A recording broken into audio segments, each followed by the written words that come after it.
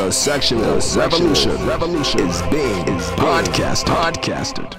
We have Chris DiStefano from Guy Code, Girl Code, and a bunch of other stuff. Very funny dude, a dude that I actually was able to kind of reach out and help him when he was going through a breakup. You know, though, in a weird way. It's about testing, and it's just finding buttons. It has nothing to do with whether you can fix the lights or not. Right. I don't fix shit. Yeah. I don't fix a fucking What thing. if you had hired someone? That's what I'm saying. Like, well, that was always my point. Is like, well, when my argument to her, I'd be like, well, I understand, but you know, we have like some money now. We can hire someone, right? You know, and do it that way. Yeah. Right. But it wasn't about that, and I felt like what I had to really just understand eventually through the breakup, and which is why I think is 90% of the reason why I was able to come out of the darkness, if you will, is because I understood that it was never going to be me, and that's what Dante was saying from the beginning. It was never going to be me. So this goes to Beige Phillip rule, which is never let a woman define you. Right. She should not define you. The reason why she fell in love with you in the first place was because you were defined. Your direction was you were forward moving. Mm-hmm. You were creative. You were following your dream and doing what you were doing, and that's what she found attractive. How long was the relationship? How long were you guys together, and when did it start? Okay, so we were together about a year and a half. This is what crazy. There was a period of time where she was like, I just want out of this. And then I met up with you, and I said, you need to move out.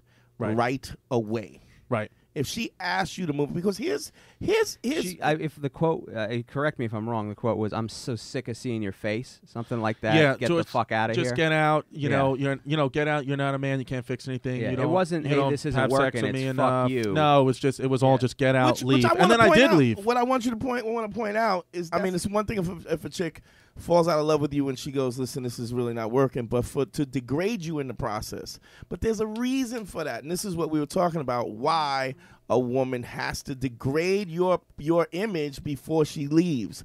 Because, number one, Beige Phillip rules, these rules stand the test of time. A woman finds you attractive when other women find you attractive. So it was questionable whether you were of your fidelity. That was in question with her. Yes. Also, a woman finds a man. She only dates a guy who she thinks is better than her.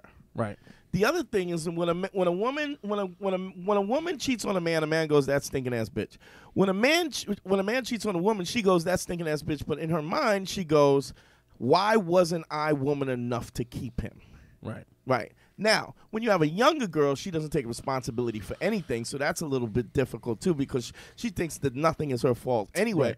But you still, when you sleep with somebody else, or that infidelity is in question, she cannot leave until she degrades your self-image. Right.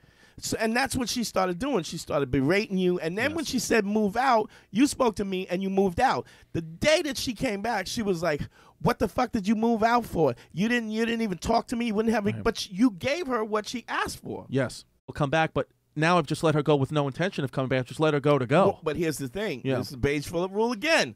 You never take a stand as a tactic. As a technique, yeah. You have to be, because if she walks and she keeps walking, you have to be okay with that. Yeah. You don't want to do it as a technique, and then she goes, "Okay, I'm leaving," and you go, "Wait, I didn't mean it," because then what you've done is you've compromised your manhood and you've compromised your integrity. Being willing to take the L. That's right. What it is. But it's you.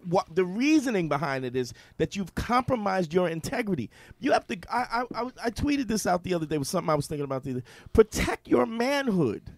Be who you say you are.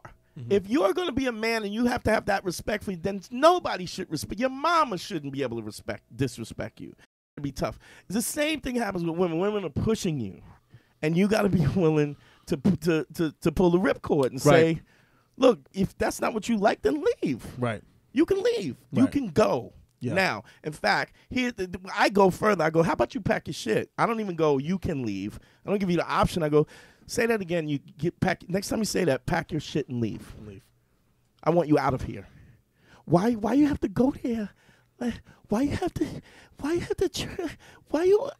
love you. And bitch, if you love me, then love me. No, See, I'm sorry. No, I was going to say, like, I never have, I don't know that I have that in me. I don't know that I could do that. Maybe while I'm going to be single for a little while, maybe I'll develop that just from frustration. It's practice. Maybe it it's takes practice. Yeah. But here's why. This is how you learn to do it, because you have to learn to read the inference of it. Right.